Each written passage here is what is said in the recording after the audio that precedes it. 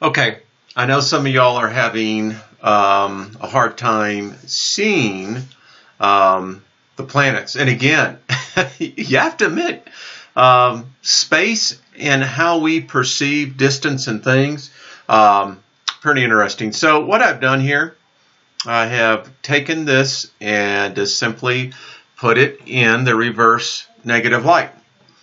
And I think this will help a whole lot. So our sun's going down, and you can really see in here as well as the difference how the atmosphere is. I'm assuming that that is part of the International Space Station. Okay, so from the previous video,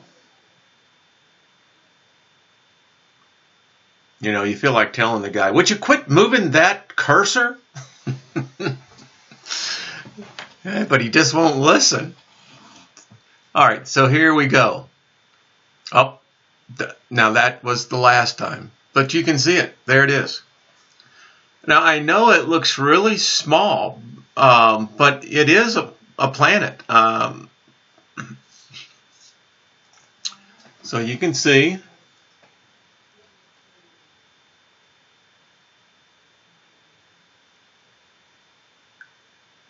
And again, it's just a tiny dot. But, and just to kind of advance this a little bit,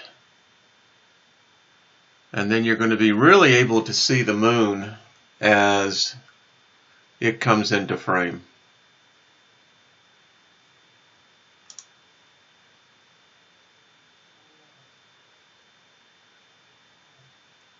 Of course, that's what he says as he's learning to, come on, come on, come on, come on. There we go. And that's the moon. So now we get the orientation, and you can go to any planetary software, and now you can begin to get a pretty idea. And I think I'm right. Someone said it could have been Mars, but they don't know. And now you don't see it because it's actually gone behind the Earth. But there's the moon, folks. Thought I'd add there so everyone could actually see it. All right. Have yourself a good one.